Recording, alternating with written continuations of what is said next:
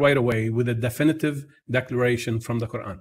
As I said, Muhammad, our beloved, sallallahu alaihi wasallam, was a Nabi for Bani Israel, for them, not for the followers of the Quran. We have proven this in YT 134. We're going to continue proving it and provide more evidence, direct evidence from the Quran and from the Hadith this time. So no one can accuse us of not benefiting from the Hadith. We benefit from the Hadith, but we use it in ways that they don't like. And therefore, when we present the hadith that show they are wrong, they don't like this. And they call us Quraniyun and this and that and the other thing. Alhamdulillah, we follow the truth and we use the hadith as historical references when we can ascertain that they are reliable, authentic, authoritative. And therefore, we don't use them against the Quran. We understand the Quran first, and then we go looking through the historical references to see if some of these narrations don't agree with what the Quran says. So therefore, we start right away with a definitive declaration about the fact that Muhammad, our beloved sallallahu alaihi wasallam, was a Nabi for Bani Israel. This is absolutely stunning because it's right there in the Quran. It says it. There is no doubt whatsoever. And you will see, inshallah, for yourself.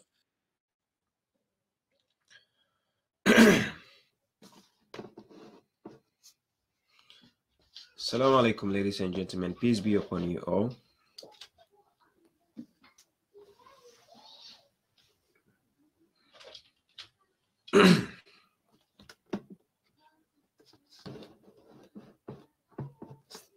Yeah.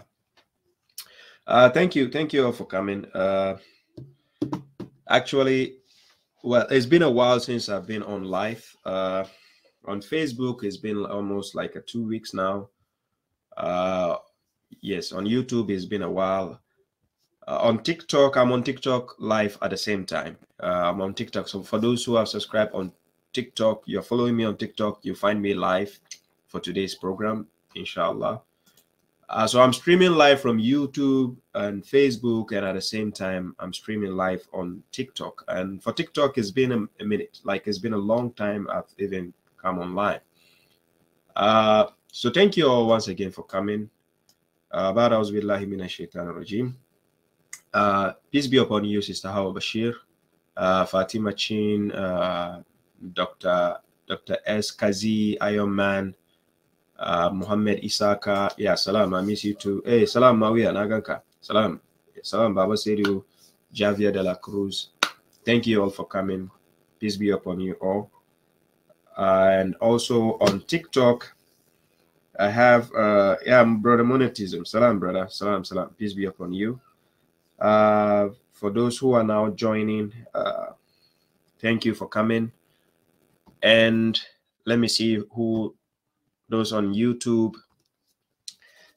For my viewers on YouTube, I don't know, pardon me if I'm not able to go through the comments, but I'll try my best to to follow some of your comments as time goes on. Yeah, you're welcome, Nazir NSC. Yeah. Iron Man says, I'm not a fan. No problem. I don't know if you understand the meaning of a fan. A fan means you are a supporter. Even Isa alayhi salam, Quran chapter 61 verse 14, he had supporters who support him to God. They are his fans. Yes, if you support somebody, you are the person's fan, but it doesn't mean you are worshiping the person. So if I have fans on TikTok, on Facebook, on YouTube, they are not worshiping me. They are just supporting what I do to God. You understand? So to call yourself a fan or not, that's up to your understanding. But I don't see any problem with you saying you're somebody's fan. So let's say if right now I have to go a debate against a Sunni or a Shia, and you say I'm the fan of the correctional officer, the babashuaib. There's nothing wrong with it. It doesn't mean you're worshiping me. It doesn't mean you are my servant. So saying you are somebody's fan or not, well, I own you no this thing on you. So it's up to you. So thank you all for coming. I appreciate the time and support. I appreciate the time you have for me, and sorry for the bit late, you know, because I had to set things up. You know, as more as we grow, to enlighten more people, the more busier we become in our schedules. And so that is one of the things that held me back. So I apologize for that. And thank you all for coming and for the patience. And as you see, the topic I chose today has to do with the problems with indoctrination in religion. When we say indoctrination, I'm talking about teaching someone to accept doctrines uncritically. Uncritically means you don't give them the chance to use their critical thinking abilities. You only restrict them into a box. And this is why many a times people are told to think outside the box. Don't always think inside the box, because then you are being mentally enslaved, right? And which is a problem in the man-made dogmas and religions we have today. So when you take people and then they have been indoctrinated as such that always they keep telling you, my scholar says, my imam says, our ulama says, you understand, our whatever says, it becomes a problem. Because in the first place, who put such people in charge of you? Who? Is it an institution, or is it Saudi Arabia just deciding that these are your ulama for you and you uphold them in high esteem? Okay, the question is, what if they are wrong? Have you ever scrutinized? Have you ever just checked some of the things they tell you, if they are right or wrong? That you don't, you know. So these are some of the problems we have with people in this modern day world. And when you try to enlighten people to reflect and to think positively, they find you as an enemy to whatever thing you have to say.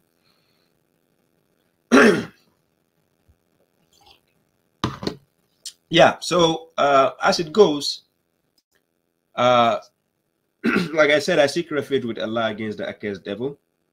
وَمَنْ أَحْسَنَ قَوْلًا مِّمَّنْ دَعَا إِلَى اللَّهِ وَعَمِلَ صَالِحًا وَقَالَ إِنَّنِي مِنَ الْمُسْلِمِينَ.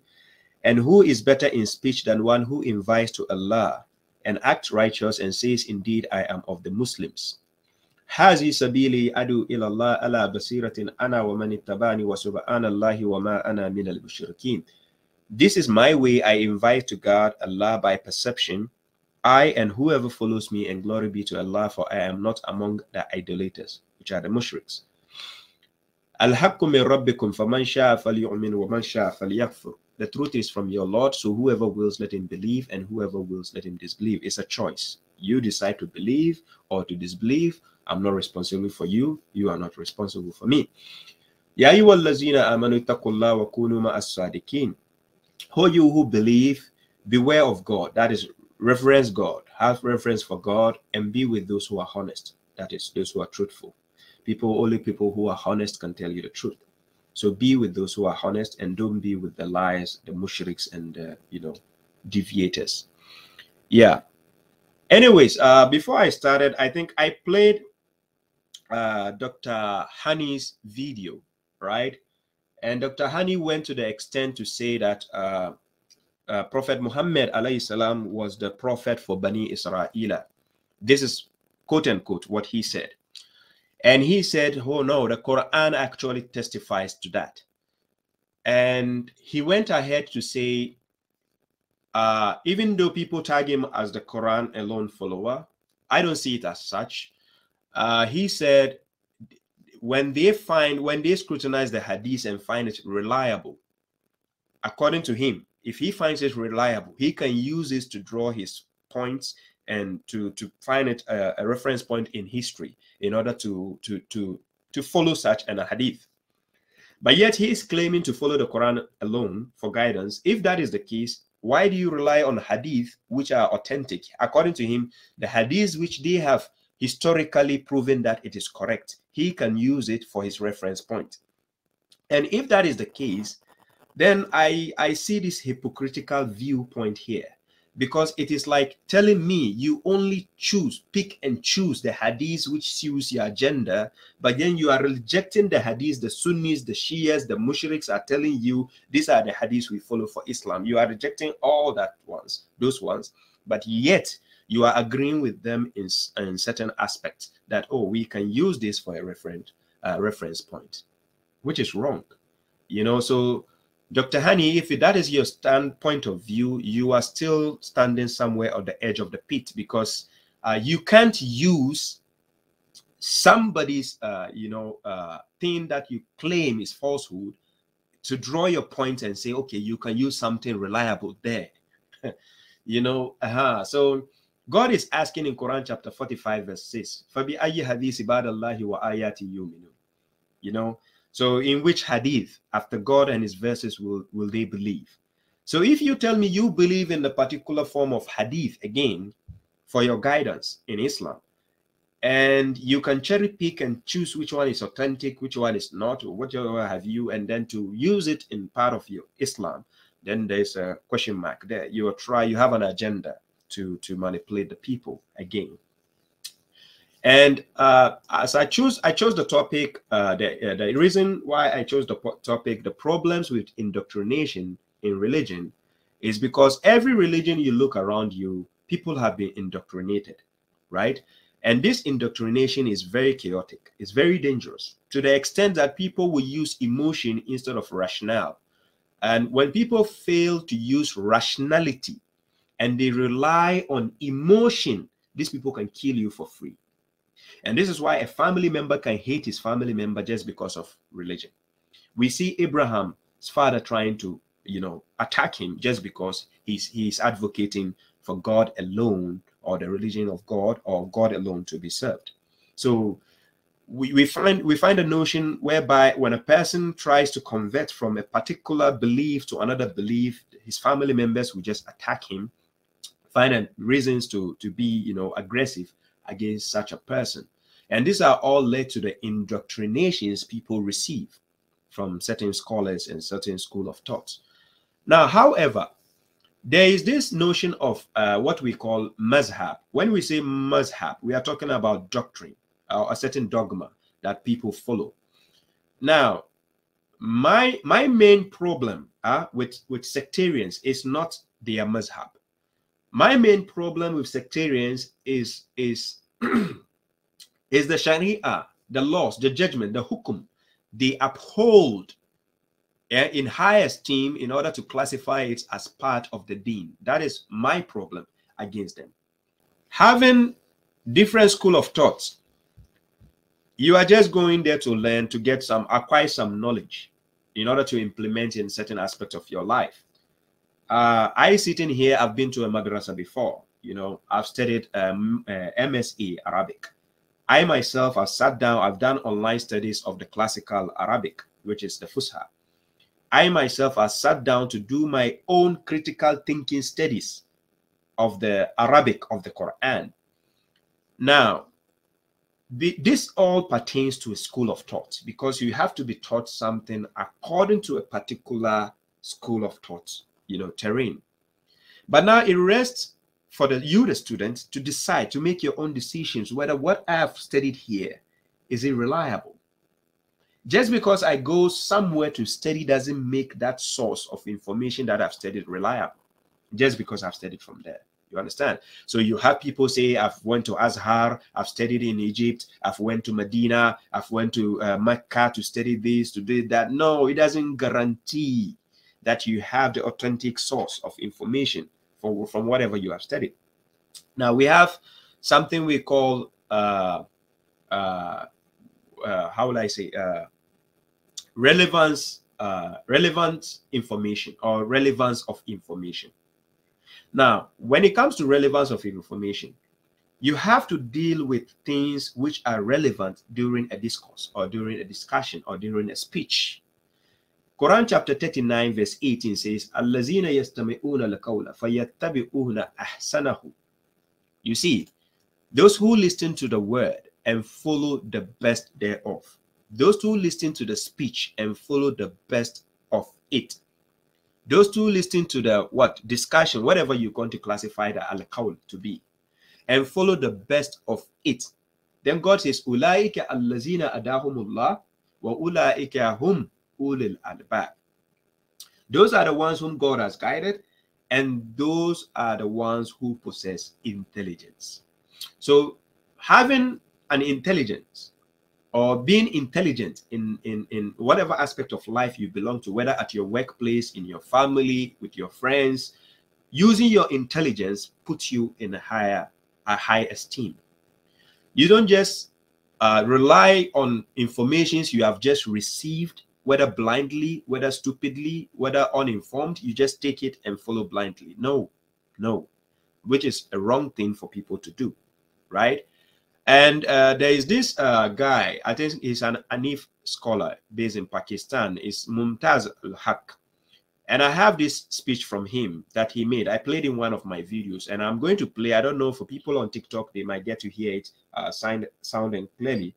So I'll try to play it for them to listen. So listen carefully what this man has to say. Then I move on to the main topic. Inshallah. So when people make such claims on the internet or all over the world, what they're really saying, don't follow Abu Hanifa, don't follow Shafi, don't follow Imam Malik, don't follow Imam Ahmad bin Hanbal, follow Sahih Hadith only. But oh, you don't know whether that Hadith is really Sahih. You don't know whether that Hadith is mansukh or not. And even if it is classified as Sahih, it's not been classified as Sahih by Rasulullah. It's been classified as Sahih by other muhaddisun. So if you're going to follow another man's opinion at the end of the day, then what's wrong with following the opinion of a man whose opinion has already been followed about for 12 centuries? So we can't get away from the fact that all of us are blind followers, and we have no choice but to be blind followers. Because if somebody says this is Sahih Hadith, how are you going to guarantee 100% it is Sahih? It's not, the Prophet didn't say it, another man said it. And Imam Bukhari, rahimahullah, for example, in his compilation, there are 8-9 chains. Imam Bukhari didn't meet them all. He only had to base his judgment on what he heard, hearsay. So you have to place your trust blindly on Imam Abu Hanifa or Albani or other muhaddisun or bin Baz, that what he is saying is Sahih. And is it really Sahih? You can argue all night and all day till Qiyamah, and you will go round and round. We've got no choice but to place blind trust. Thank you, Mumtaz al-Haq. Now, I hope you've heard him sounding clearly. What he said. He mentioned the notion of blind following, and he mentioned the notion of hadith and how the scholars present their hadith. And he's telling the people that you have no choice but to be blind followers, and which is a problem. This is what we call indoctrination. Now, it's a form of teaching that you be taught without critically thinking about what you have been taught. So you just need to accept that school of thoughts teaching into you, and then you go around spreading these mischievous informations. For instance, if you speak to any hadith follower, they will tell you this kind of statement: oh, the same people who wrote the Quran are the same people who wrote the hadith. That is number one lie. Secondly, they will tell you the Quran you are using, how did it get to you? They will say, where did you get it from? Did it come from apps? Just to justify their means of following hadith books. So they will say, how did it get to you? You understand? They will go further to tell you that the Prophet gave us the Sunnah to follow. If you ask them to prove to you from one single verse from the Quran where the Prophet say he gave you a Sunnah to follow, it becomes a problem. They cannot prove that. What they do is they will tell you, Kul atiullaha wa atiu rasul. That's it. Is that what it means? So atiullah wa atiu rasul means I should come and follow the Sunnah, obey God and obey the messenger. It means come and follow the Sunnah. Then what about Prophet Aaron, Moses' brother, chapter 20 verse 90, when he told the people to follow him and obey him? Does it mean they should come and follow his Sunnah? What about Abraham, chapter 19 verse 43, when he told his father to follow him so that he can teach him something of the knowledge which has reached him, to follow him so that he can lead him to the right guidance? Does it mean he should come and follow his Sunnah? You understand? God says, وَلَقَدْ صَرَّفْنَا فِي هَذَا الْقُرْآنِ مِنْ كُلِّ مَثَلٍ. God has what? Conducted of every example in the Quran for us. لِلنَّاسِ. So if you have such examples in the Quran, why neglect all these examples God has given you, and you are now following the whims and desires of your own scholars just because you belong to a particular school of thought and they are teaching you such mazhabs? So you don't question, you just follow blindly because that is what you have been told. You see the problem here. Good. God says in that verse, Inna dina indallahi al-Islam. Inna dina indallahi al-Islam. وما اختلف الذين أوتوا الكتاب إلا من بعد ما جاءهم العلم بغيا بينهم ومن يكفر بآيات الله فإن الله سريع الحساب. Now, إن الدين عند الله الإسلام. Now, like I said, when we are talking about the deen in the Quran, what I define as the religion in the Quran is to believe in a supernatural being who controls your destiny. You understand? I'm not talking about a man-made religion where you have to be in an institutionalized department. No. I'm talking about your faith, something which connects you between you and God alone. There's nothing else. We saw the example of Abraham. Quran chapter 6 verse 74, if you read downwards, it tells you how Abraham discovered how to bond with God. That is it. That is the deen. Now, so inna dina indallahi Islam. Indeed, the religion with God is al-Islam. That is the submission. That is the main religion. You have to focus on God, right? It is not about being in an institution. It is not about going for somewhere to take your shahada, or going to a masjid to announce that, oh, now officially I want to become a Sunni Muslim. I want to become a Shia Muslim or Tariqa Tijaniya. That makes you a mushrik. You see. Now, one of the bases is found in Quran chapter 61 verse 9. Go where God says, "Uwallazi arasala rasulahu bil huda wa dinil haqq liyuzirahu ala dini kullihi." Then he says, "Walau kara al mushrikin," and in another verse he says, "Walau kara al kafirin." So now, this concept of manifesting the deen, the religion, manifesting what he has sent, the true religion, over the entire religion, because false religions have been invented. Now, whenever you have something which is false, there is always the truthful one. But if you have a false God, there is the true God. If you have a false religion, there is a true religion. If you have a false book, then we have the true book. So this is how it goes in life, right? So God says, "Inna dina indallahi Islam," Quran chapter 3 verse 19. Then God says, "Wama ikhtalafa allazina utul kitaba illa min ba'di ma jahumul ilm baghya bainahum." Now, those who have been given the book, those who were given the book, did not dispute, did not differ, except after what had come to them of the ilm, the knowledge, which is an injustice between them. Then God says, "And whoever disbelieves in the verses of God, Allah, for inna Allah sari'ul hisab," then God is swift in reckoning. Now what I want us to analyze in this verse I just quoted, chapter 3 verse 19, is to actually pay attention that when you are part of the deen, your focus is with God. It's not with a human being. And the knowledge you desire has to come from God, and it's not coming from a human being. So you are always focusing on what God is teaching you concerning the knowledge. Now, out of injustice, this is what causes division, and people started creating their sect because they hate what God is saying. So they have to say, "I'm a Sunni Muslim, I'm a Shia Muslim, I'm a Ahmadiyya Muslim, Tariqa Tijaniya Muslim, I'm a Qadiriyya Muslim, I'm a Salafiyya, I'm a Wahhabiyya." You understand? They hate the truth that God has to teach them for his religion. That is the faith.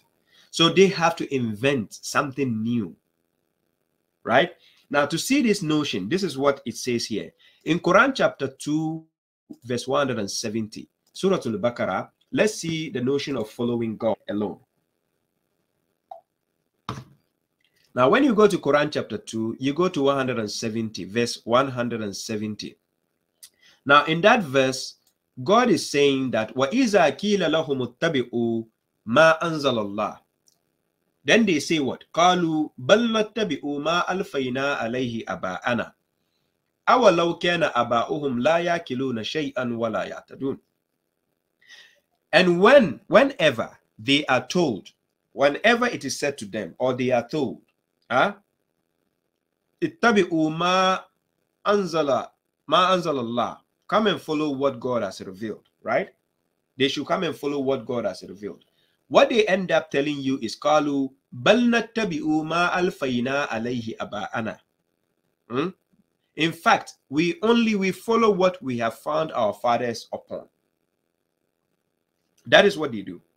They will only tell you we only follow what we found our parents, our forefathers, our fathers, our ancestors upon. That is what they will do. أَوَلَوْ كَانَ أَبَاؤُهُمْ لَا يَأْكِلُونَ شَيْئًا وَلَا يَعْتَدُونَ.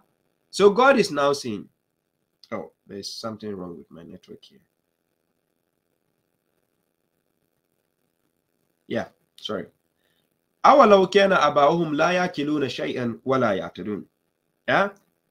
What if their fathers did not understand anything, nor were they guided? That is the question here. So you can't be a blind follower in Islam. You'll be the dumbest person ever to say you are just following something because your scholars say it blindly. Because Quran chapter 17 verse 36 says, وَلَا تَخَفُ مَا لَيْسَ لَكَ بِهِ عِلْمٌ إِنَّ السَّمْعَ وَالْبَصَرَ وَالْفُؤَادَ كُلُّ أُولَٰئِكَ كَانَ عَنْهُ مَسْئُولًا. It says, do not pursue that of which you have no knowledge.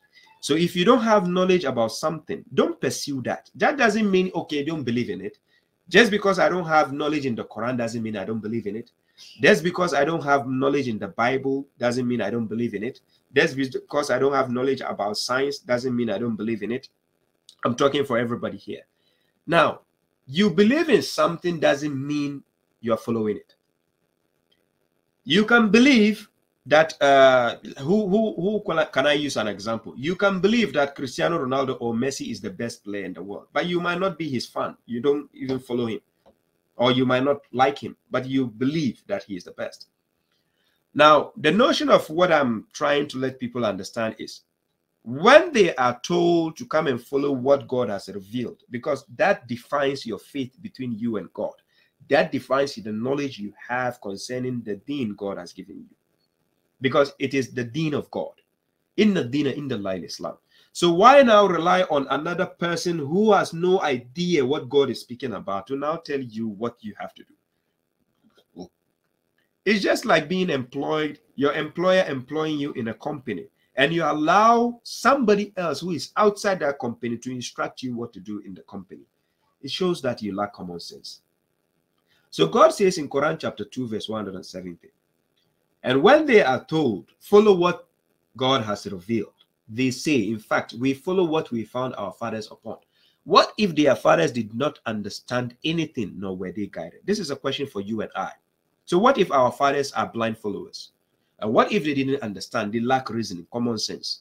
What if they were not guided? Have you asked that question? Or just because you blindly trust your parents, trust your scholars, trust your shuyuks, your imams, your ulama, so they have the final say? So how come they will be judged? And how come Prophet Muhammad himself will be judged? Quran chapter 6 verse 51 to 52. Go and check. His reckoning will not be, you will not be answerable for his reckoning. Neither will he be answerable for your reckoning. But out of your foolishness, you make scholars tell you that he will intercede for you on the day of judgment. Are you a blind follower? Are you following the deen of God? The answer is no. So when they are told, come, let's follow what God has revealed, they say, no, in fact, we follow what we found our fathers upon. So your fathers are going to put you to Jannah. Then no problem. Keep up the good work. Now, so we see the notion of following what God has revealed decides your faith between you and God. The moment you reject such and say, we follow what we found our fathers upon, this is where you follow the man-made religions. This is what we call indoctrination. Because you have been taught to accept something uncritically and you just follow it blindly.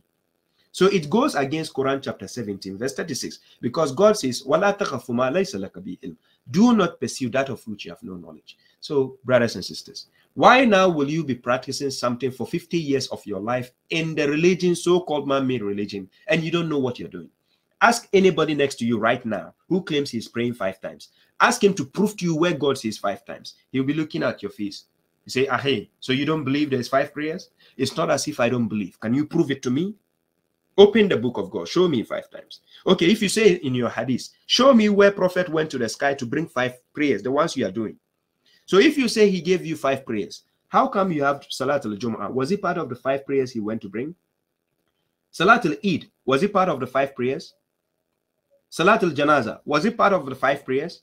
The 5 salats? Why can't you reason? So if you claim he went to bring 5 salats, how come you have extra salats which are not included in those salats he went to bring? And yet you are doing all these extra ones. And these 5 salats, according to you, he has to even negotiate with God. Isn't that like a business negotiation? So God of all people doesn't know that people can do it or not. And Moses, who is dead, will now tell Muhammad that, oh, go back, your people cannot do it. So Moses' people can do salat, but people of Muhammad cannot do salat. And you people are buying all this garbage news. Why? Which shows that people have been indoctrinated to accept things blindly. So don't be surprised when the scholars are looking to your faces and calling you stupid. And you don't understand why they are calling you stupid. Right? So whenever somebody tries to wake you up, give you the spiritual awakening, you find him as an enemy. You start tagging this person. Oh, we hate this guy. Who does he think he is? Does he think he's smarter than our scholars? That is not the point.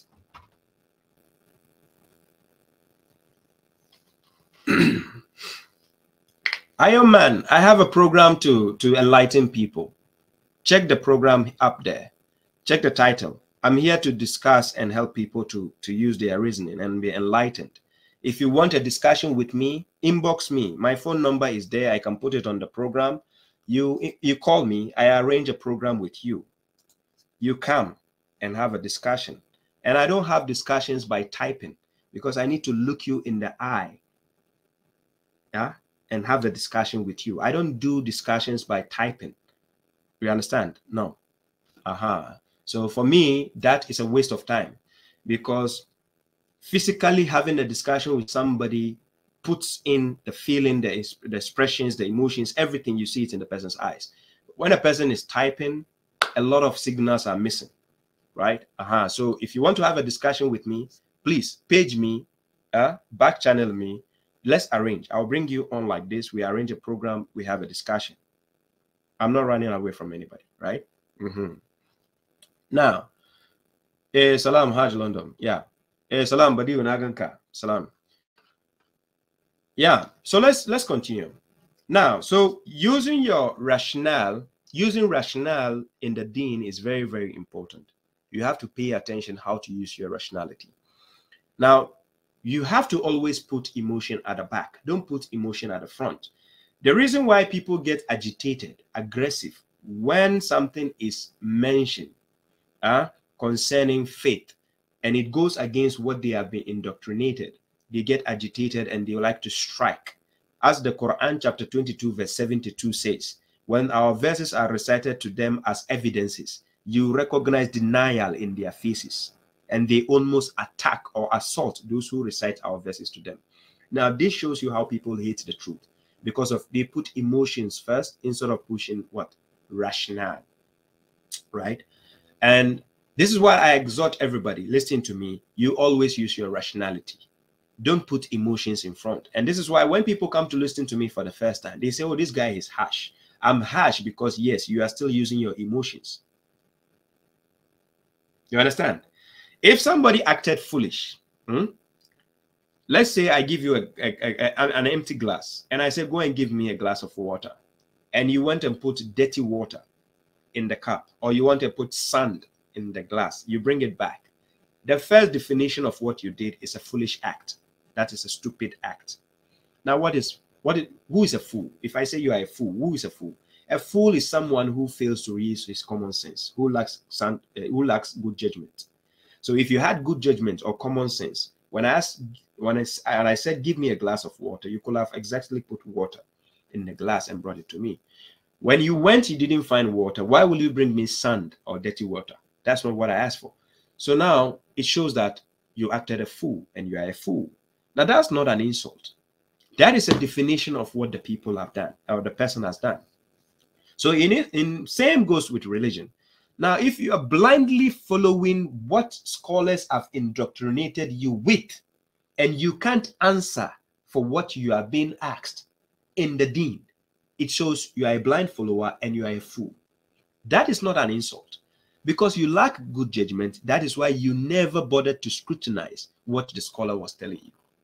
So you base your faith blindly and follow what somebody else is sending you to hell, and you don't bother to verify. After the Quran telling you, do not pursue that of which you have no knowledge, but yet you look over the Quran and follow your scholar blindly.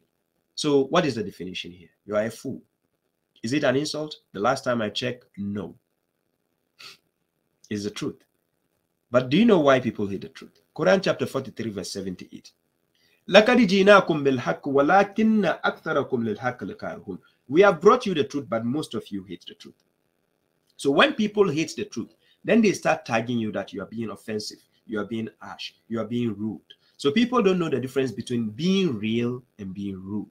When you are being real, when people hate your realness, they say you are rude. When you refuse to be silent, people will say you are violent. So people always have an opposite reaction to what is tagged as the truth in life. So pay attention to that. Now, what I was talking to you earlier about following what God has revealed determines whether you are in the deen that God has stipulated for you. Now, when I take you to Quran chapter 16, verse 104, Surah Al-Nahl, I take you to verse 104. Let's see what God says concerning the verses of God.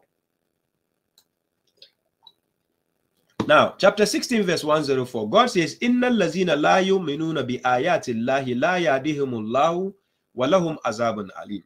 Indeed, those who do not believe in the verses of God, God will not guide them. You see, God will not guide them, and they will have a painful punishment. Now, somebody will say, if God is merciful, why will he punish us? Your government likewise, for example, your government likewise, they are merciful, right? They love you as a citizen. But why is it that when you commit a crime, they like to arrest you, they like to jail you, they like to blacklist you, they like to sentence you? Why do they do that? Even though they love you as a citizen. But you went below, you went above you trespassed their laws. So if God of all people who created mankind, he wants to punish you for a crime you committed, and you are saying, no, God doesn't have to do that. Oh, really? Wow. So I guess your government should also leave you for free if you commit a crime, because they love you. You are a citizen. Now, indeed, those who do not believe in the verses of God. Now, listen carefully. Now, this belief is a choice. It's a free will. God is not forcing you to believe, but there's a condition to it. Quran chapter 18, verse 29, God says, if you like believe, if you like disbelieve, that's up to you. But he says, indeed, those who do not believe in the verses of God, God will not guide them, because he can only guide you through his verses. When you listen to his words, that is when he will guide you. That is why Quran chapter 2, verse 170 says, and when they are told, come and follow what God has revealed, they say, no, in fact, we follow what our fathers are doing, are upon. Then God is asking, what if their fathers did not understand anything, nor were they guided? So similarly, if you don't believe in what God has revealed, how can you be guided? Because maybe your father did not understand anything. Maybe your father was not guided because he never followed the verses of God. So now God says, if indeed you don't believe in the verses of God, he will not guide you. Why are you offended with this? If you go to a workplace, your employer has given you rules and regulations to abide by, and you don't follow it, how do you expect to do your work intact? You can't fulfill your assignment well. So you need to follow the guide rules that you have been given in order to achieve the goal and get your salary. Same way God says on the day of judgment, he will pay you your reward. Quran chapter 39, verse 61, you will only be saved on the day of judgment by your achievement, not by any other favor. As the hadith books keep lying to you, and they tell you only the mercy of God will save you on the day of judgment. God never said that. God will save you by your achievement, because he told you clearly what you need to do. That's why he says, do not pursue that of which you have no knowledge. You don't have knowledge about salat, avoid it. You don't have knowledge in zakat, avoid it. Deal with other matters that you understand. Later on, the matter of salat will become clearer to you. Just because somebody understands salat in this fashion and you don't understand in that same fashion doesn't mean the person is wrong and you are right.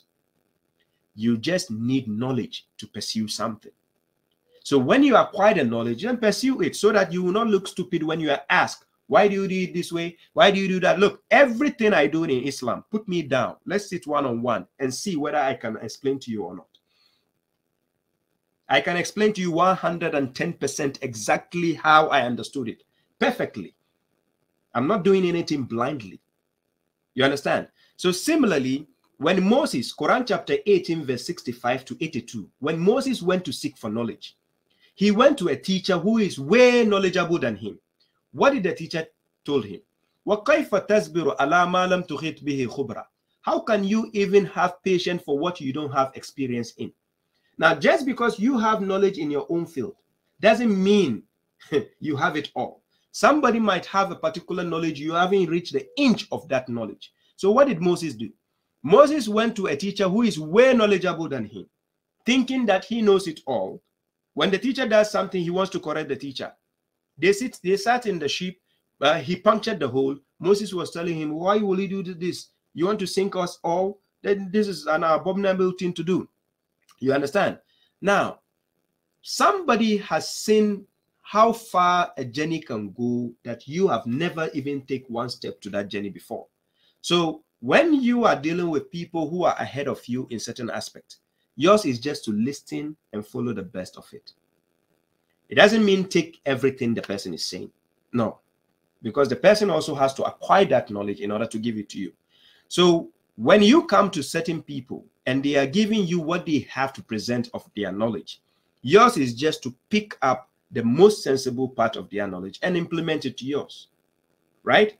If you can disprove somebody clearly by pointing out clearly from the verses of God, because the verses of God is the ultimate knowledge, and not only knowledge, the knowledge, as stated in Quran chapter 3, verse 19.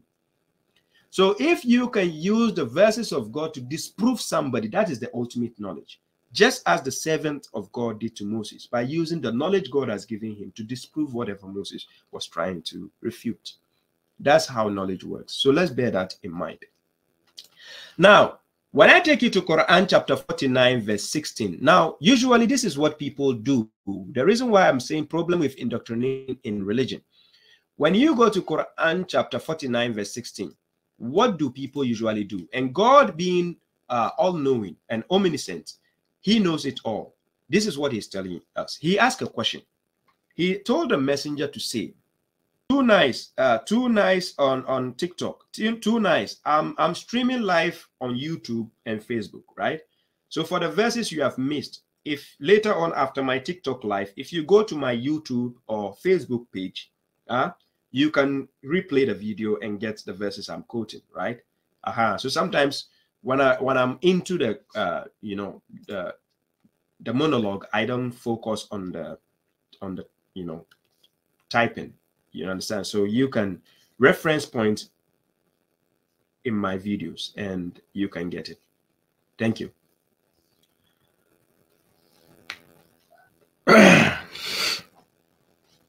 Yeah. So let's move on. Now, Quran chapter 49, verse 16. God asked the messenger to say. God asked the messenger to say. He says, Kul atu'allimuna Allah bidinikum wallahu ya'lamu ma fi samawati wa ma fil ard wallahu bi kulli shay'in alim. Now, God asked the messenger to tell the people, are you the ones informing God? Are you the ones informing God or teaching God your religion? Atu'allimuna Allah bidinukum?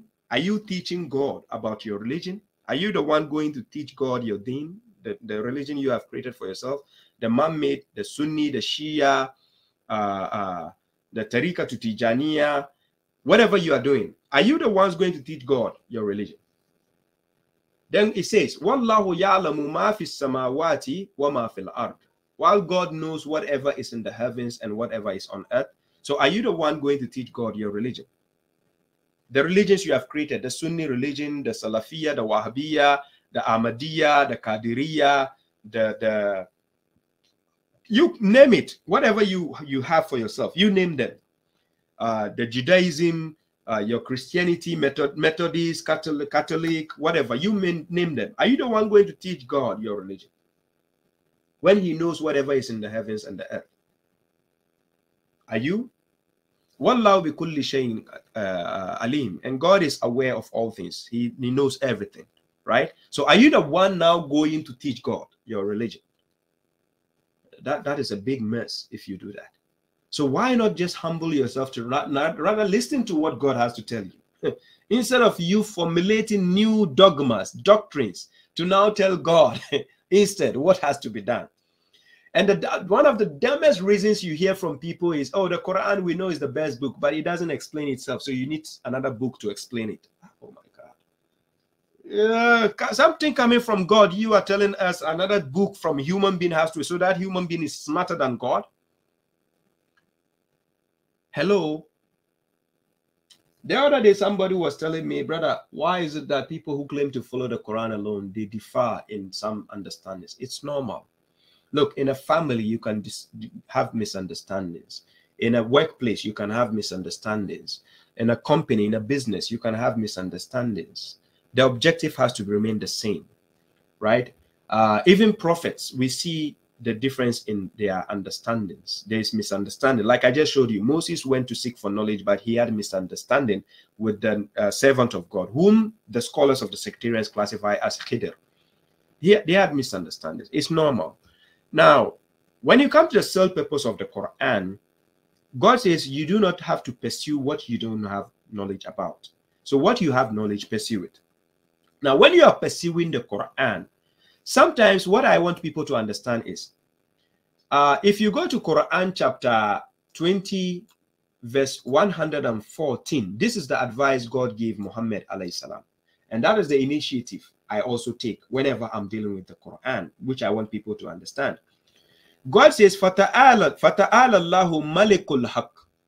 Then he says, وَلَا تَعَجَلْ بِالْقُرْآنِ مِنْ قَبْلِ أَنْ يُخْدَى إِلَيْكَ وَحْيُّ. Then he says, وَقُلْ رَبِّ زِدْنِي إِلْمًا.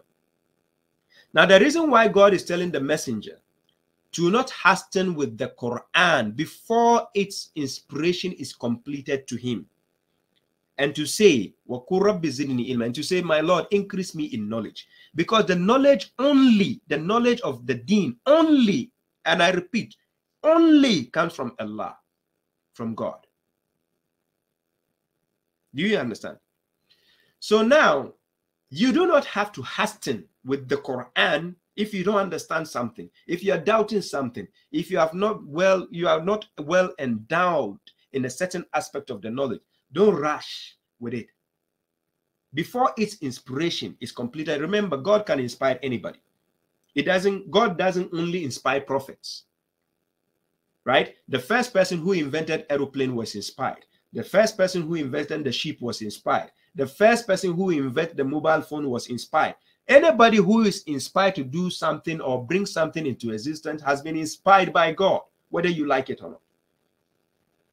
You understand? Prophet Muhammad never taught himself the Quran. It is God who taught him the Quran. This is why God asked him to say, وَقُلْ رَبِّ زِدْنِي إِلْمًا. So, Ar-Rahman allama al-Quran, khalaqa al-insan, allamahu al-bayan. God is the one who created the human being. He is the one who teaches the Quran. So if he taught Muhammad the Quran, are you saying he cannot teach me the Quran? Then you are the dumbest person ever on earth. To think God will choose an Arabian somewhere in the desert and teach him the Quran, and cannot teach me the Quran. What is wrong with people? Like, seriously? You understand? How do you limit God? Okay.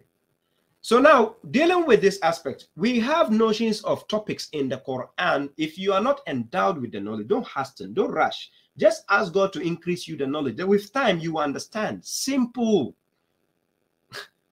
As simple as it is. Look, I don't have knowledge in a particular topic. I will not discuss it. You will not see me in my videos discussing it.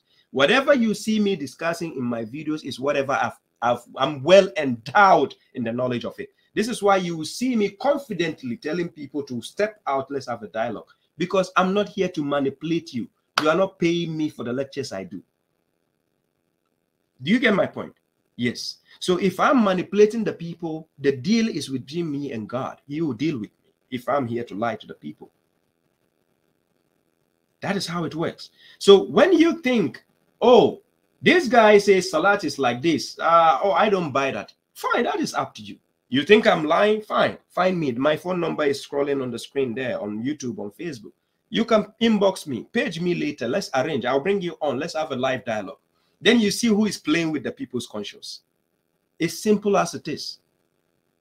You understand? Because I call on God to give me knowledge. Now, when the sectarians always tell you, oh, you claim you are a Quran alone follower, how come you differ in understanding? It's normal. Even the sectarians, they differ in understanding. When you take a verse of the Quran, their scholars have different opinions on it. The four schools of thought they follow, the mazhabs they follow, Maliki, Shafi, Hanafi, Hanbali, they all differ. They don't agree in everything. The verses you see in the Quran, Sunnis understand it different. Shias understand it different. They don't agree. They will lie to you and say, oh, we are agreeing the principles, like the Shahada, like the Salat, like the Zakat. They are lying. They don't agree in everything. I'm telling you for a fact. Wallahi lazim. If they say I'm lying, they should find me for a live dialogue. Let's have a discussion on that. I'm serious. They don't agree. Look, even in the Sunni religion, the Wahhabis and the Salafiyya, they don't agree on everything. Wallahi, they don't agree. Even in Tariqa to Tijaniya in Africa, their scholars don't agree on everything. It is normal. Look, go to Quran chapter 8, verse 5 to verse 7, and go and see Prophet Muhammad himself, when he came out of his house with the truth and told the believers, not all the believers agreed with him. It's normal. So just because me and somebody has a difference in understanding in a Quranic verse, remember, that is why there is a judgment day. And remember, Quran chapter 17, verse 84. It says, كُلٌّ يَعْمَلُ عَلَى شَاكِلَتِهِ فَرَبُّكُمْ آلَمُ بِمَنْ هُوَ أَحْدَى سَبِيلًا. Each act according to his manners, and your Lord is aware of who is guided in a way. You understand? So you act according to what you understand in the Quran. Let me act according to what I understand. I cannot force you to believe in what I believe. Neither can you force me to believe in what you believe, because that will become an indoctrination. And when I come here, I lecture people. I'm not superimposing my thoughts on people. What I do is I give you the free thinking ability to think for yourself, to question things, even question me. When I quote verses, go and check it for yourself. I don't say believe me blindly. All I'm doing is I'm awakening the masses who are asleep, because when you wake up, life becomes easier for me as well, because then I will not be burdened facing mushriks out there. It will be easy task facing the mushriks out there. Simple as it is. Let's move on. Now, what people fail to realize is, when you go to Quran chapter 42, verse 21, that is Suratul Shura, chapter of the consultation. Now, God said something interesting in that verse. I want us to pay attention. Now, this all falls in the problems we have with indoctrination in what? In religion. Now, when I mean religion, I'm not only limiting it to Islam. I'm extending it to Christianity, Judaism, whatever religion you have out there, people are claiming to be part of. When you go to Quran chapter 42, verse 21, chapter 42, verse 21, it says, Am lahum shuraka'u shara'u lahum min ad-din ma lam yazanu bi illah. Walawla kalimatul fasl laqudiya bainahum. Inna zalimina lahum azabun alim. God is asking a question, especially the sectarians, the mushriks, like the Sunni, the Shia, the Tijaniya, the Ahmadiyya, the, people formulating new dogmas and, religions for themselves.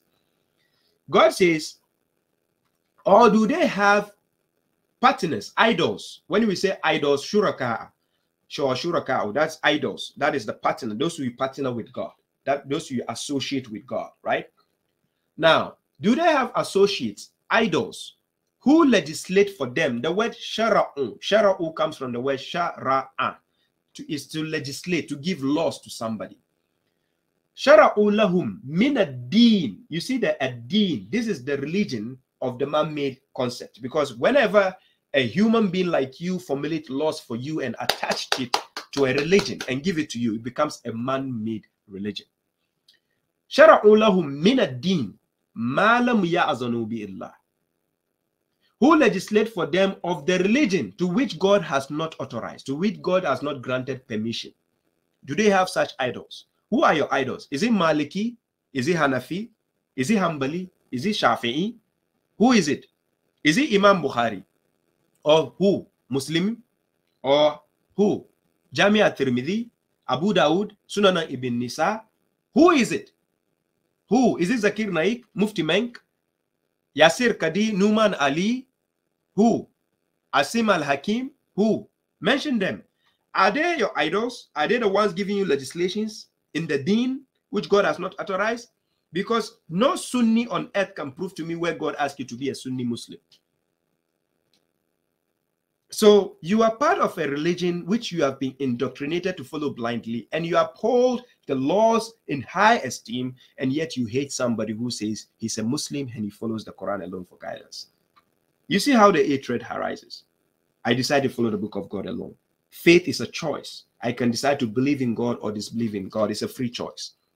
If God wanted us to become believers, none of us would be against God. Right? So if I decide to be a believer, it's a choice. If I decide not to believe in God, it's a choice. You can't force somebody to believe by force.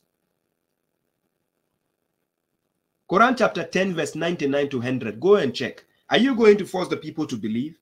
You can't. It is only by the permission of God somebody can believe. Right? And then people who decide to use their reasoning, their akal, they are the ones who use their reasoning to believe in the appropriate manner. So that's how simple it is. So God says, وَلَوْلَا كَلِمَةُ الْفَصْلِ, if not for the word, the decisive word that God has issued, that there is a judgment day, لَقُضِيَ بَيْنَهُمْ, then God will have decided between them. وَإِنَّ الظَّالِمِينَ لَهُمْ عَذَابٌ أَلِيمٌ, and indeed the transgressors will have a painful punishment, which is a must. Transgressors will always be punished, even in a human-made laws, even in government, in countries. When you are a transgressor and you transgress the laws of the nation, you'll be punished, and that is a must, and that I support, right? So let's continue. Now, when you go to Quran chapter 33 verse 67, these same people who have idols, who give them legislations in the deens, on the day of judgment, this is how they will lament. Quran chapter 33 verse 67.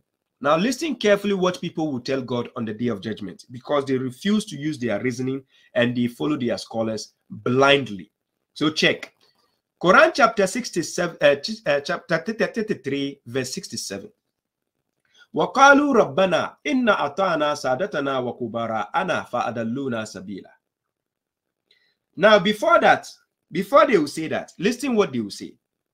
يَوْمَ تُقَلَّبُ وجوههم في النار يقولون يا ليتنا أطعنا الله وأطعنا الرسول وقالوا ربنا إن أطعنا سادتنا وكبراءنا فأضلونا سبيلا.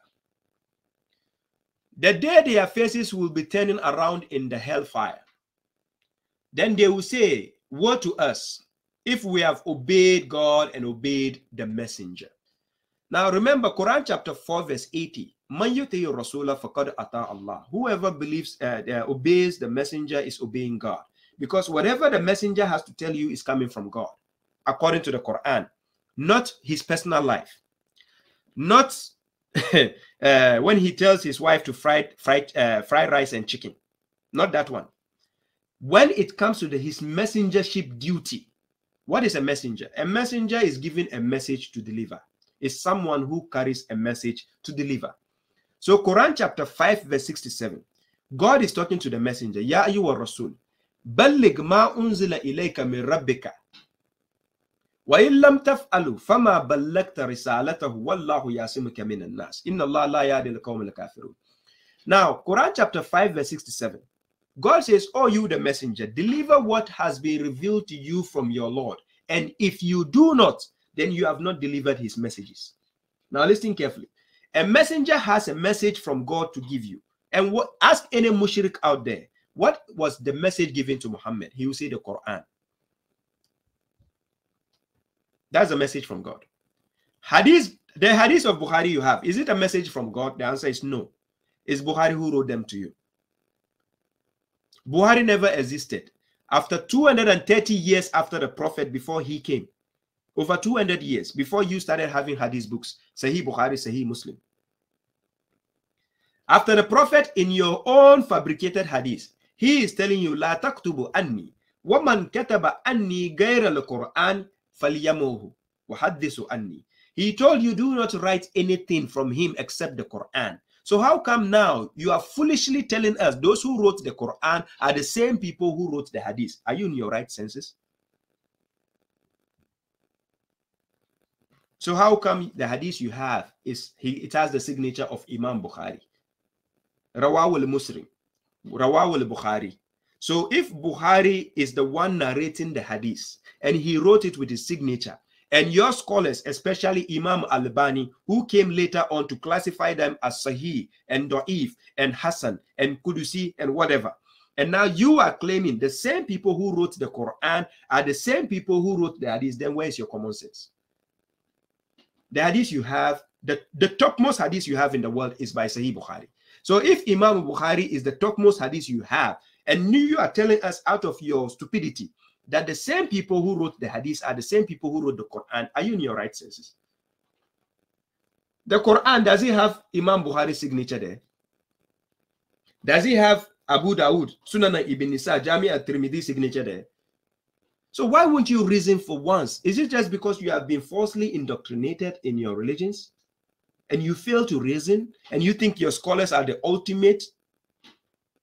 Seriously. Now, on the day of judgment, these people who refuse to obey God and obey the messenger, because God gives the messenger a message to give you, which is the Quran. And he has delivered it. We have it today. That is the Quran. That is the word of God. Ask any Sahih Bukhari follower. The hadith, is it the Kalimatullah? No, it is not. The Quran, is it the Kalimatullah? They will say, yes, it is. So now that is the word of God which has to deliver. God says, they will say, وَقَالُوا رَبَّنَا, oh our Lord, Inna atana sadatana wa kubara ana fadalluna sabila. God only said you should come and obey God and obey the messenger. You went ahead to go and obey Imam Maliki, Hanafi, Shafi, Hanbali, go and obey Sahih Bukhari, go and obey Sahih Muslim. These are the ones you are obeying. I don't know how the word Rasul now became Imam Bukhari, Imam Muslim. How he became Zakir Naik, how he became Mufti Malik. How did he become like that? How did one messenger now become several dogmas you have followed? So now, on the day of judgment, people will lament and tell God, we obeyed our masters. When we say Sadatana, it means your masters. You hear people say, my Sayyid. My Sayyid. Sayyid is like one master, like somebody who is your master. But Sadatana is a plural form. So our masters, wa kubara ana. When we say kubara ana, is like somebody who is kabir, somebody who is greater, your senior or elder or your leader. So you obeyed your masters and your leaders. Who are your masters? We can see them. The Imam Maliki, according to the Sunni doctrine, their masters are Imam Maliki, Shafi'i, Hanbali, Hanafi. When you go to the Shias, they have Imam Hussein, they have Imam Ali, they have whatever. You understand? They are scholars like that. Those are their masters and their leaders. Then God says, Fa'adalluna sabila. These people will say, we obey these masters and our elders, but they misled us from the way. Because you have been wrongly indoctrinated. You fail to use your reasoning, to even question your leaders. If you are in a classroom as a student and you don't study, and your teacher makes a mistake, who will correct your teacher? Hello? If I'm following my teacher blindly and he makes a mistake, who corrects him? Now, just because you are following a particular teaching and you don't have knowledge in something pertaining that teachings doesn't mean you don't believe in it. You believe in it is different from following it. So wait till you have the knowledge, then you follow in its entirety. You understand? So we have concepts in the Quran. It doesn't mean just because you believe in the Quran, that means it's a must to follow everything. No. You need to first understand it. Knowledge can be given to you maybe in 2-3 years. Sometimes you don't have the knowledge at once. If you doubt something concerning the Quran, don't practice it. Please. You'll be the dumbest person to be practicing something you can't explain. Don't do things out of blind faith. Do it with certainty that you know what you're doing.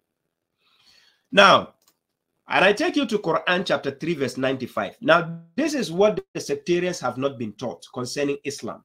The Islam you have been following, Prophet Muhammad as a messenger, which Aqidah or which creed or millah did God ask him to tell the people to follow? Did he say we should follow his sunnah? Did Prophet Muhammad ever in the Quran say, hey, my people, come and follow my sunnah? Let's check. Quran chapter 3 verse what? 95. He says, Kul sadaqallahu. God has spoken the truth. Fattabi'u millata Ibrahim hanifa wa ma kana minal mushrikeen. Now, whenever you see the word kul in the Quran, this is the utterance of the messenger, the Rasul. So the messenger has been asked to tell the people. Kul means say. So now he's going to tell the people. Sadaqallahu, God has spoken the truth. Because that is what we need. The truth is coming from God. As I quoted chapter 9, verse 119, he says, Ya ayyuhallazina amanu ittaqullaha wa kunu ma'as swadiqin. Now, when you are with the swadiqin, it means you are the honest people who tell you the truth. So if we are with the swadiqin, we are with God. So now God is saying, telling the messenger to tell us, Kul sadaqallahu, God has spoken the truth. Fattabi millata Ibrahim hanifa wa ma kana minal mushrikeen. So follow the creed of Abraham orthodoxly, correctly, truthfully, for he was not of the idolaters. This is what Muhammad alayhi salam was asked as a messenger to tell you and I. And people are foolishly saying, I'm following the sunnah of Muhammad. So if you are following his sunnah, this is his correct sunnah in the Quran. He is asking you to follow the millata Ibrahim. So somebody you claim you are following is telling you to follow millata Ibrahim. But it's obvious. You have been indoctrinated by your scholars. So this is the different school of thought you are following, a different mazhab, a different indoctrination. So you are buying your gate tickets to hell. And good luck. You've already made the check-in.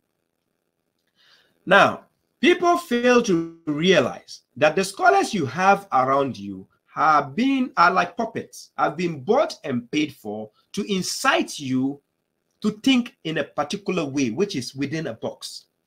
They don't give you the room to think outside the box, and you fail to realize that. So the last verse I'll quote before giving the chance for callers to join in, if I take you to Quran chapter 4 verse 125, Surah Al-Nisa, and you see the comparison of what God means concerning who follows the creed of Abraham, can they be compared with any other mushrik out there? The answer is no. So let's check. Quran chapter 4 verse 125. Oh, I failed to share the screen today on my YouTube and Facebook. Let me try to share it. Hey, salam, Naganka. I share it on the screen. I'll be coming to the questions and answers, so bear with me. Pardon me for not paying attention to that. Now, Quran chapter 4 verse 105. He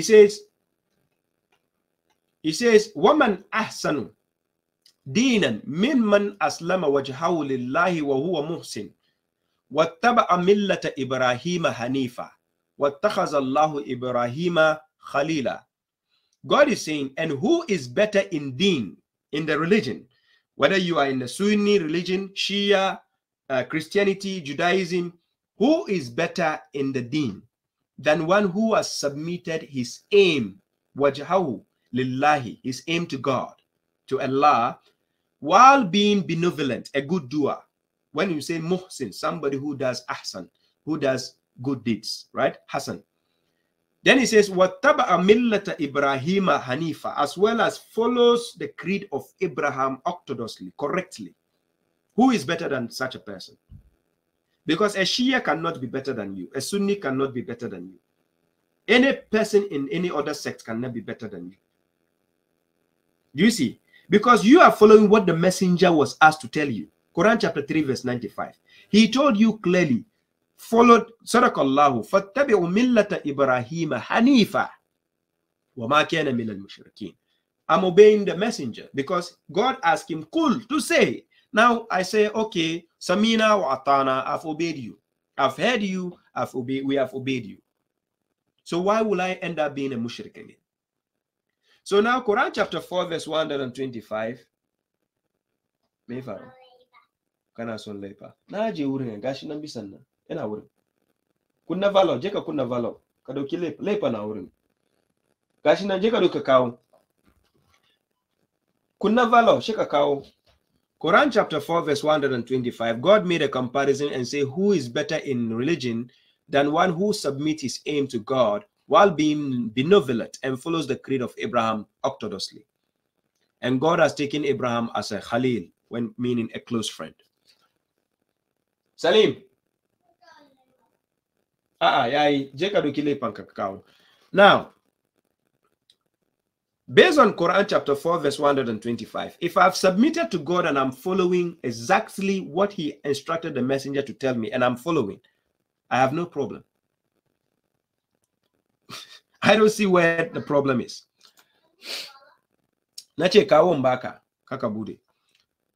You see, so why is it that people are struggling and disturbing themselves with doctrines that God never... Yeah. Thank you.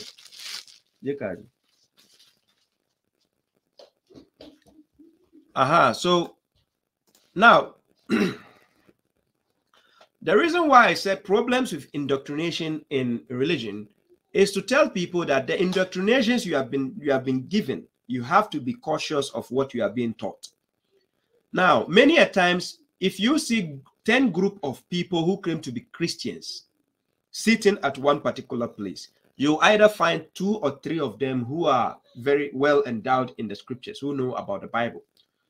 If you see about 10 or 20 group of Muslims sitting down, you only find about 1 or 2 who know what the Quran says. The rest might only know how to recite, but they don't know what it says. So this is called indoctrination. Because the indoctrination is you have been taught something and you accept it uncritically, without critically thinking about it. And God wants us to be critical thinkers. That is why he says, أَفَلَا يَتَدَبَّرُونَ الْقُرْآنَ. Do they then not contemplate the Quran? أَمْ عَلَى قُلُوبٍ أَخْفَالُهَا. Or do they have locks on their hearts? You need to open it up, scrutinize the book, contemplate. What makes sense to you, the believer, might not make sense to a mushrik. What makes sense to you, a believer, that might not make sense to an atheist. It's as simple as that. That's how life is. The laws you have in your country might not make sense to the laws of somebody who is in US. The laws they have in the United States might not make sense to somebody who is based in the United Kingdom. Somebody from Britain, they don't give you the right to own guns, right? People don't have guns there, where you have guns going out in the street and shooting people like that. They don't have that. But you go to USA, people have the right to have own guns, and people keep killing each other. So to America, that law is normal for them to have guns. But Britain, it's not normal for you to own a gun. Do you see how it works? So this law might make sense to these people, but it might not make sense to that people. So same goes with the faith. If God says something in the Quran, you as a believer, you can resonate with it, you can reason with it, you can understand what God meant by this. But a disbeliever or a mushrik will not accept that. That is why believing is a choice. You can't force somebody to believe what you are saying. It's a choice. Either take it or leave it. But you need to have knowledge of what you believe. You don't have to be a blind follower just because we say you can't force somebody. Do you understand? So you growing up as a Sunni, as a Shia, as a Christian, check well. You have been indoctrinated to accept certain things which are not found in the scriptures. I repeat, you have been indoctrinated to accept certain things which are not found in the scriptures, but you hold it in high esteem. And when you are questioned, prove to me, you sit there and look at people's faces. And then when you put emotions in front, that is what propels you to go and fight instead of using your rationale. You see? So ladies and gentlemen,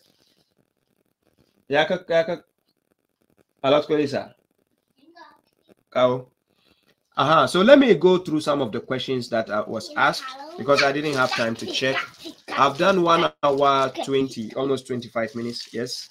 Let me see some of the questions. Let's start with Facebook and YouTube first. Let me see what I've missed. Musa Arabogo says, Salam, brother Babs. I don't know how to describe you, but you are the best I ever met in my life. Thank you. I appreciate that. Thanks for the support. I appreciate that. This motivates me. It keeps me going. Fine. I appreciate that. But what I want you to always do is, I can do my best to enlighten people, make them, reason. But the bigger weight rests on you to actually make use of my time that I give you, my lectures that I give you. I want you to be at the same level with me. So in order to be in the same level, I need to teach you what I know in order for you to reach the same level. But when you don't study and you rely on me blindly, and you just like what I teach the people without actually taking it seriously, then we are still in the same shithole. So what I do is I find my time, even though I would love to have done my lectures every week, 2 times or 3 times in a week, but because of my family, my work, my business, it's difficult. You understand? So I try to balance all this in order to attend to the people, because remember, you are also my people. So it's not only about being on social media. You, the people who have time to sit down and watch me for 2-3 hours lectures and to listen to my videos, to listen to my lectures, you are also my people. Sometimes I walk in the street, somebody will just say hi to me. I don't know them, but they just say hi to me and they call me the correctional officer. I'll just smile and say, oh, wow. I'll just shake the person's hand, we talk, and then say, oh, I like what you do. I like your lectures. I appreciate it. It helps me a lot, because when you people appreciate what I do, it gives me the motivation to keep going. So I appreciate that. Now, somebody is saying, Azal NSC says, in some Qurans, when you read chapter 1, verse 4, the first word is Malik, king. While in other Qurans, the same word is now Malik. Yes, Malik, yes. Let me put it on the screen so that people will see what I'm reading. Then he says, there are other examples in the Quran. How do you explain these changes? Now, the Malik Yawmiddin is found in the Hafs version. That is, the people gave it the name Hafs. Then the Malik Yawmiddin is found in the Warsh version, which is usually used in the northern part of Africa, like the Arabian part of Africa. The most popular version in the world is the Hafs version, which is coming from Saudi Arabia. That is the most popular version. Now, they gave it the name Hafs and Warsh. However, I have checked the Hafs, both Hafs and Warsh version. I've scrutinized it myself. I've seen the difference. Now, I'm more inclined to Hafs version than Warsh version. I will tell you why. Now, the reason is, if you take the word Malik Yawmiddin, you are limiting God to only being the king of the day of judgment. And God is always the king. Because Surah An-Nas, chapter 114 says, Malikin Nas. He is the king of mankind. Ilahin Nas, he is the God of mankind. So God has always been the king. He is not only limited to a day, a particular day to be a king. So if you say Malik Yawmiddin, you are limited God from his position of being a king of eternity to being the king of the day of judgment. But when you are the owner, you own that day. God owns everything. But then he owns the day of judgment, because no other king on earth or no other possessor on earth have we ever heard that any other entity possesses the day of judgment but the God. You understand? So that God we are talking about owns the day of judgment. He possesses the day of. So Malik Yawmiddin, that is owner or possessor, is the correct statement. I see a contradiction in the Malik. I don't see contradiction in the Malik Yawmiddin. He owns the day of judgment. He possesses. So he would what? Disclose it to us on the day of judgment. Now, so and they have a lot of things I can point out and tell you why I don't deal with the Warsh version. I stick with the Hafs version. But then God never gave us a Quran by name saying this is Warsh, this is Hafs. It is the transliteration that people brought by.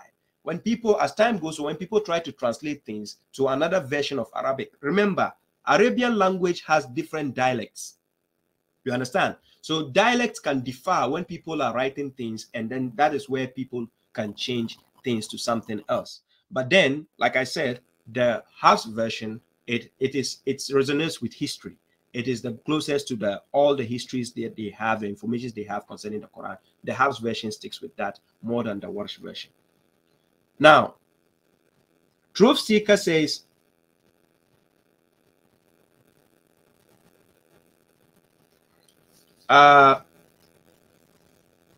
Kamal Badruddin says YouTube is full of sectarians fighting with each other, Shia, Sunni, Hanbali, etc. Do they not ponder when God told us not to divide into sects? No, they don't. That is why God is asking in Quran chapter 49 verse 16, Atu'allimun Allah bidinikum? Are you the ones teaching God your religion? So they are rather teaching God their religion. So they don't listen to God, right? They don't fear God at all.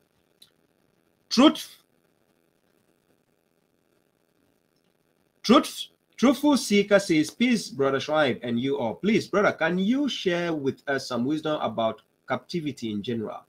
It seems like many people inside Quran has been in captivity as well. According to Quran, is God punish us for the sins we commit when we are in time of captivity? Well, it depends. Just a second. I think I have a file on this.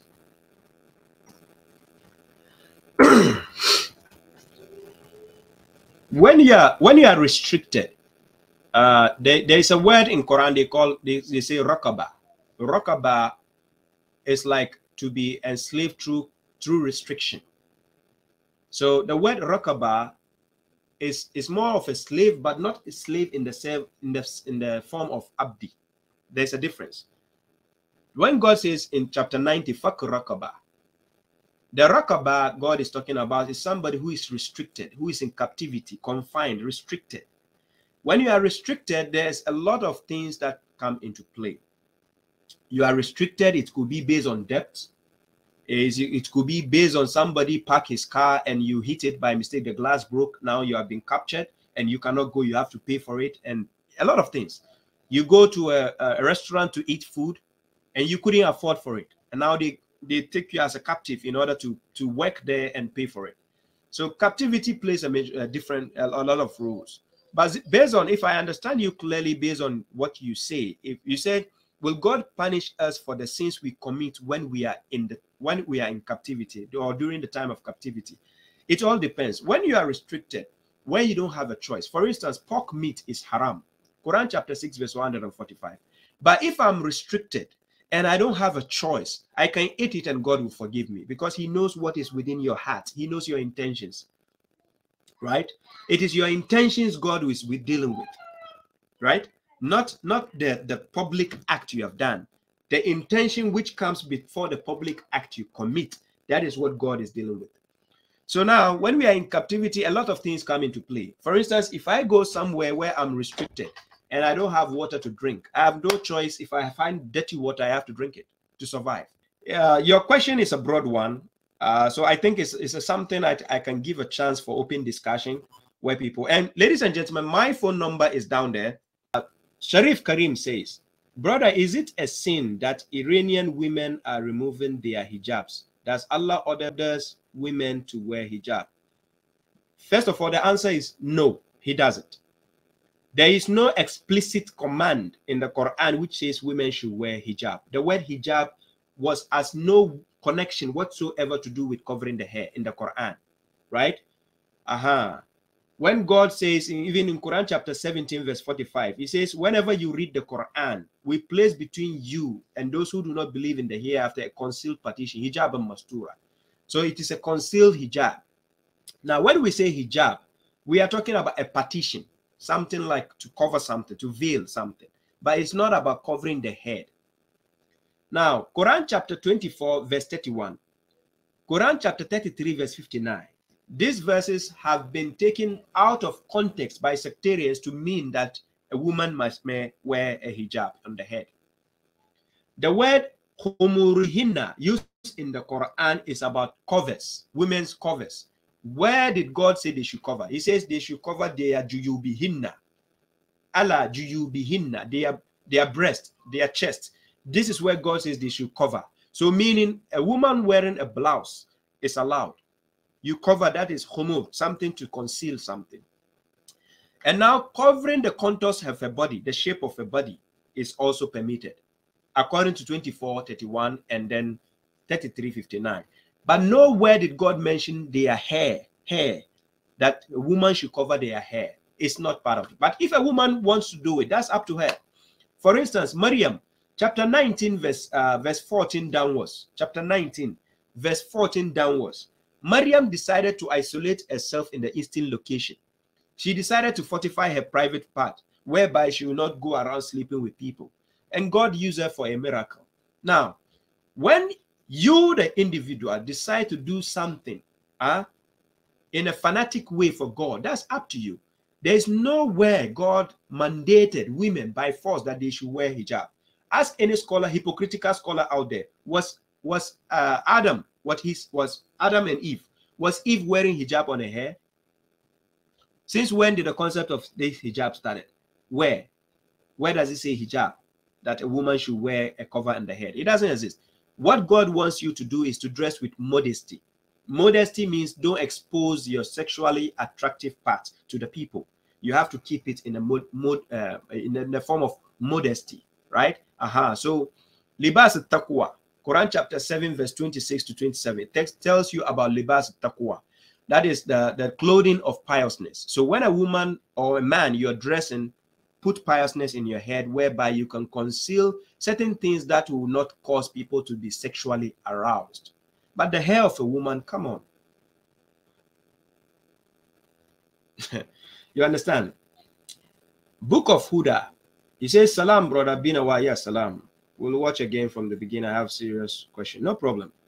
Abdurrahman Sheikh says, Salam, sir. Please explain who is Al-Amri in this verse. O you who have believed, obey Allah and obey the messenger and those in authority among you. Now, when God says, Ya ayyuhallazina amanu atiu Allah wa atiu Rasul wa ulil amr minkum. The ulil amr, this is pertaining to the time of the messenger when he was alive and he's talking to the believers. Now, when you read from chapter 4, verse 59, you continue verse 60, verse 61, you keep reading downwards. You see the context is talking about when the messenger was alive. So Quran chapter 4 verse 61 even says, when they are told to come to what God has revealed and to the messenger, you will see the hypocrites turning away from you. So he's talking to the messenger at that time. But the ulul amr is explained in Quran chapter 4 verse 83. At the time of the messenger, there were people put in place to check the notion of security on any information.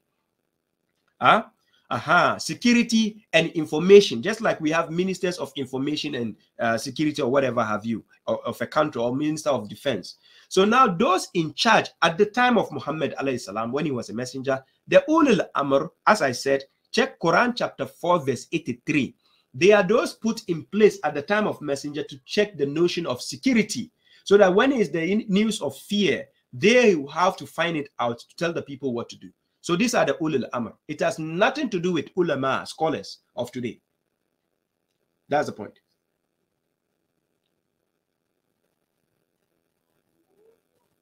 Book of Huda says, a popular YouTube Sunni says Surah 65 verse 4 allows Muslims to marry 5-year-olds, but the hadith stopped them. I don't believe him, but can you explain the verse, please? I looked and tried much, and thanks. I will explain to you, don't worry. So let's go to Quran chapter 65 verse 4. I think the popular Sunni scholar guy you are saying is Muhammad Hijab, right? When I saw the video, I was laughing so hard. And I think one time I did a program with this, there's a guy called Setu. He interviewed me on a particular notion concerning this issue, and we discussed it. We had a discussion on it, right?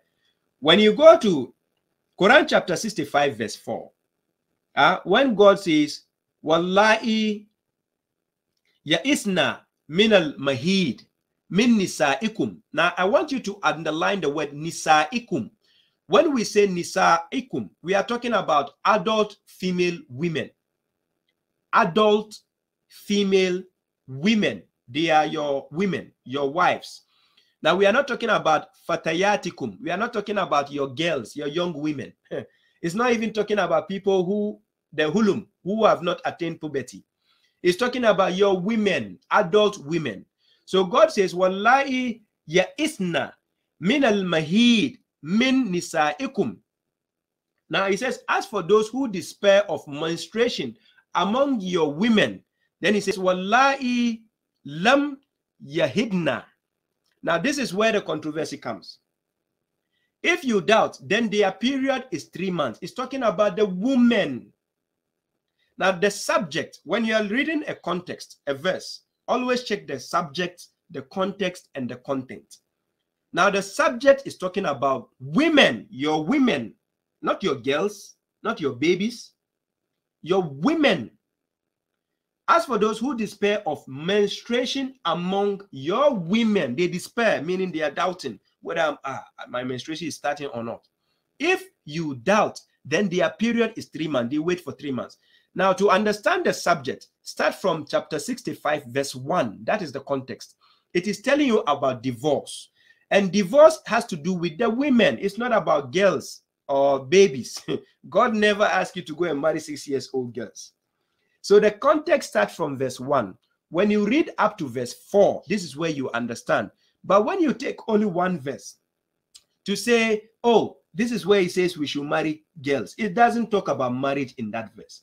It talks about menstruation, and the menstruation has to do with the divorce, the time period for divorce, when you divorce women. So it goes, if you doubt, then their period is 3 months. Also for those who have not menstruated, the word lam, not lan, lan with an N means never. Then you can put young girls there. But it's talking about lam, not who have not menstruated. The subject is talking about your women. It's not talking about young girls or small kids. It's talking about your women. If you despair when you want to divorce them and you are not sure whether they have menstruated, then you have to wait 3 months. And the ones who have not yet menstruated also, then you have to wait 3 months. Then God says, and those who are pregnant, their term is until they emanate their pregnancy, which means until they give birth. And whoever references God, he will make his matter easy for him. That is all what it means. It has nothing to do with young girls. It has nothing to do with babies. They are trying to propagate the garbage hadith to you, to propagate falsehood by making the Quran look silly and stupid. That is why they keep telling you such things. And I call them the hypocrites and mushriks. You understand? So these people don't understand the Quran. They rely on hadith to say they are going to explain the Quran. That's how foolish and naive they can be. You understand? So you listen to what I just said. You start from verse 1. It's talking about the women. That is the subject. Nisaikum. It's not talking about your fatayatikum, your young girls or something. The women, we all know a 6-year-old girl cannot be a woman. A 9-year-old girl cannot be a woman. You'll be the dumbest pedophile ever to classify a 6-year-old girl as a woman. Right away with a definitive declaration from the Quran. As I said, Muhammad, our beloved, sallallahu alaihi wasallam, was a Nabi for Bani Israel, for them, not for the followers of the Quran. We have proven this in YT 134. We're going to continue proving it and provide more evidence, direct evidence from the Quran and from the Hadith this time. So no one can accuse us of not benefiting from the Hadith. We benefit from the Hadith, but we use it in ways that they don't like. And therefore, when we present the hadith that show they are wrong, they don't like this. And they call us Quraniyun and this and that and the other thing. Alhamdulillah, we follow the truth and we use the hadith as historical references when we can ascertain that they are reliable, authentic, authoritative. And therefore, we don't use them against the Quran. We understand the Quran first, and then we go looking through the historical references to see if some of these narrations don't agree with what the Quran says. So therefore, we start right away with a definitive declaration about the fact that Muhammad, our beloved sallallahu alaihi wasallam, was a Nabi for Bani Israel. This is absolutely stunning because it's right there in the Quran. It says it. There is no doubt whatsoever. And you will see, inshallah, for yourself.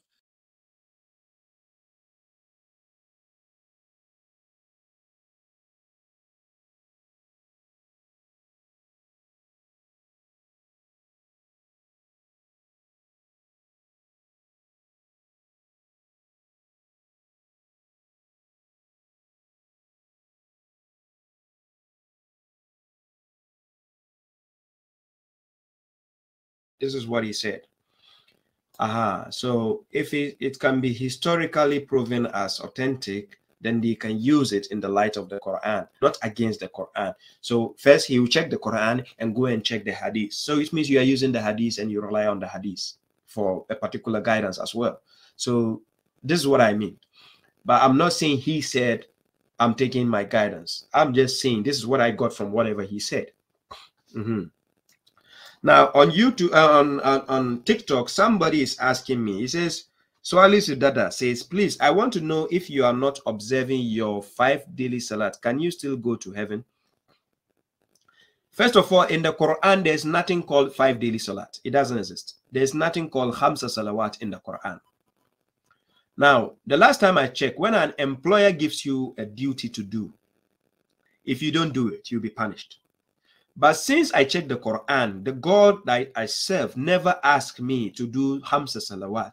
Why will I go to hell for not doing something he never commanded me? Do you get the point? If Sahih Bukhari is your God, then you have to do it. Then he will settle you. That is Sahih Bukhari, but not from God. Zach says, Babs, please, Seto SSK is live right now, asking if Allah pray or not. No, he doesn't pray. Right? The word Quran chapter 33 verse 56, where it says, Inna Allahu wa malaikatahu yusalluna ala nabi, is not about prayer. The word has been conjugated. The sallu ala is not talking about salat. Salat is different. God wants you to establish salat. He says, Akimus salat or Akimi salat. That is different from sallu ala. There's a difference. So you have to understand how words are conjugated in the Quran. Sometimes God, you use the word daraballahu mathalan. Daraballahu mathalan. God cites example, an example. It doesn't mean just because he said daraba, it means God beats. You don't literally take how words are presented in the Quran always. And that is the problem. So when somebody doesn't have that knowledge, they will misconstrue everything and think that, oh, here says salat and here says salli ala. Oh, I think it's the same. No, you are a novice. You need to study well. So don't take such people seriously when they say things like that. It's ridiculous because, like I said, I keep talking about the problem with indoctrination because people don't reason. People don't actually ask critical questions. You know, they will tell you when you have pictures in your room, angels will not come in your house. But how come people still die even though they have pictures? They say when you have dogs, the angels of mercy don't come. We still rich people having dogs in their houses, and they are living better life than you do. So people have been indoctrinated in a bad way, and it's not helping at all. So people need to wake up from this slumber and reason in order to follow the right way of the deen. Stop following what the scholars are telling you. They are lying to you. You understand? So I talk about the donation, which is coming on, the fundraising I'm raising. It is through GoFundMe. I'll be putting the links up very soon. I'm just waiting for 1 or 2 things to be settled before the go ahead. So I don't want to rush the things. Usually what I do is almost every 6 months, I feed helpless old people back in Ghana, in my country where I come from, especially the hood I come from, the old people, so that they can feel that they have not been neglected or forgotten. So this is what I do, and I've done it several times, right? So this time again, we'll be doing it. I'll be organizing it now, and starting hopefully next week, I'll put up the link. People who want to donate can donate. Then we can do the necessary donations as well, inshallah. So usually I do put my money myself first. Then what follows is what we use to do it. So normally we feed close to 60 to 100 people every time I organize it, because based on the community I grew up from, we have old people. And I also recommend whoever is successful in life, don't forget the old people, the aged people in your communities. Try to organize the same type of events to feed the old people so that they cannot be they will not feel like they have been forgotten or gone. We have to cherish them, appreciate them before they leave us. So try to give them whatever you can try to give them before they leave us. Yeah. Kati Rahman on TikTok says, please, how do you pray your salah? Kati Rahman, I have it on my YouTube channel. When you check on TikTok, the side of my page, there's the angle where you can go to my YouTube channel. When you open, if you're a newcomer, the first thing you see, I have it there in the playlist. You go to Salat series, I have it there, how the Salat is done. You will see how I do my Salat, right?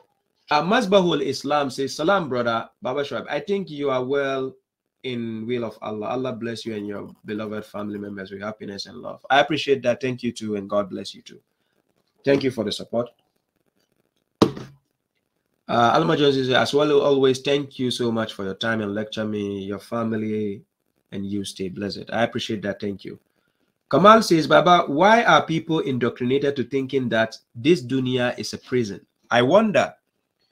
When you go to Surah Al-Baqarah chapter 2 verse 200 and what it says, Rabbana atina fid dunya hasanat wa fil akhirati hasanat wa qina azaban nar.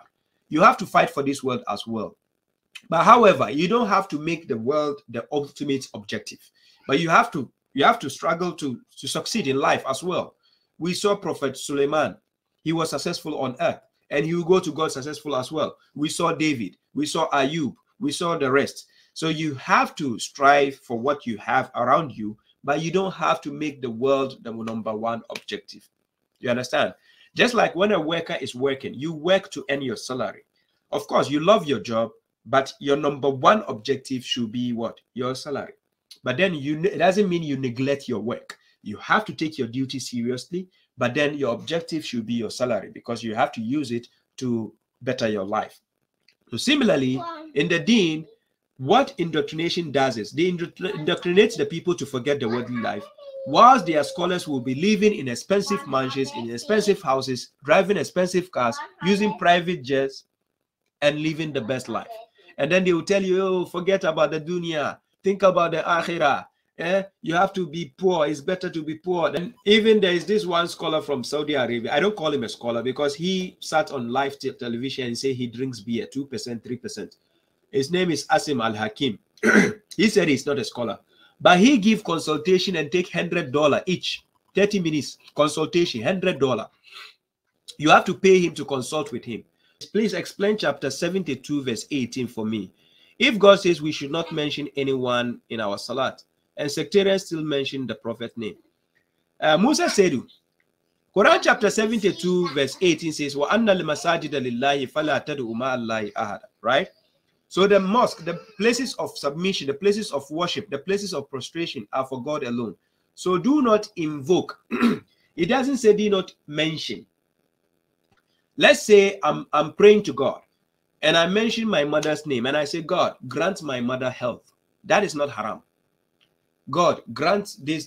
That is not haram. But to invoke, it means you are summoning, you're calling on someone. And that is what the sectarians do. They come in their salat, at-tayyatu lillahi, wa salawatu wa tayyibat.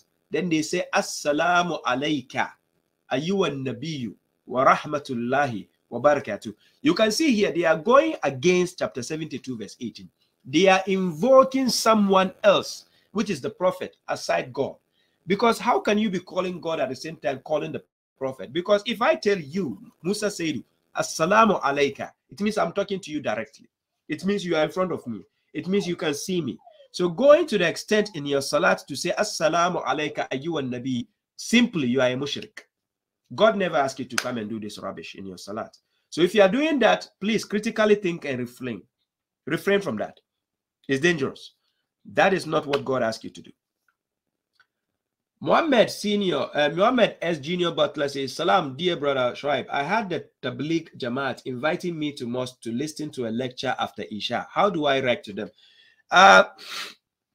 Being invited to listen to a lecture is a choice. You can decide to go or not to go, but you should have a reasons why you don't want to go. However, when you decide to go and listen, you should have questions written down where you ask them questions. Questions which will make them not to invite you the next time. Because I love doing that. When people come to me and try to indoctrinate me with something else, I try to give them critical questions that will make them stay away from me. Simple. So try to do that.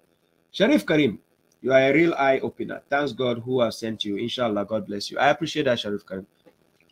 Book of Huda says, brother, what is the grammatical understanding of Quran wahdahu in Surah 17:46? People think it means Quran alone, and translators translate it as your Lord alone in the Quran. Now, this part is actually interesting.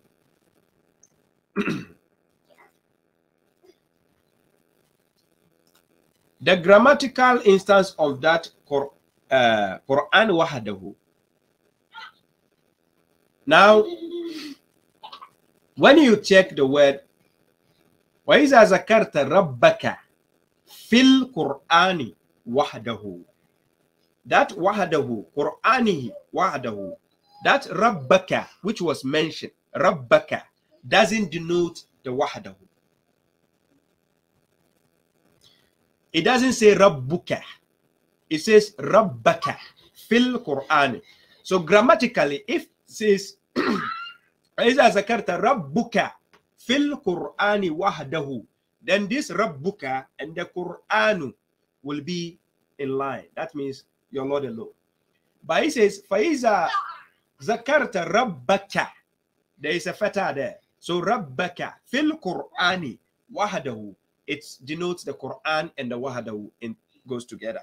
So it is not your Lord alone in the Quran. It's actually the Quran alone.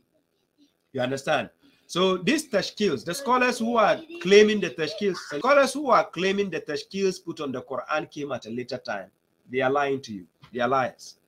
Now they try to twist this notion of these tashkils and bring a grammatical rule which is not in the support of the Quran. Because remember, the MSA Arabic standard is different from the classic Fusha of the Quran. They are two different things altogether. They are not the same. There's a lot of difference in the classical Arabic compared to the modern standard. A lot of changes have been made. So they try to implement a modern standard rule to the classical rule, which is wrong. And now the Fusha they have today was all derived from the Quran. The Quran is the clear Arabic language, lisan al-Arabiyyun mubin. So if you have to impose any rule, it has to come from the Quran, not coming from outside and onto the Quran. It is a wrong way to do. So rules have to come from the Quran, not outside the Quran. This is why the Quran is al-Furqan, the criteria. So yeah, thank you very much, ladies and gentlemen, for the time and support. I appreciate your time and support. Thank you, Salma Johnson Salam, Book of Huda, Masbahul Islam, Har, Abdul Samad, Hajj London, everybody, those who are here, those who are not here, those who watch later. I appreciate your support, your time, your effort.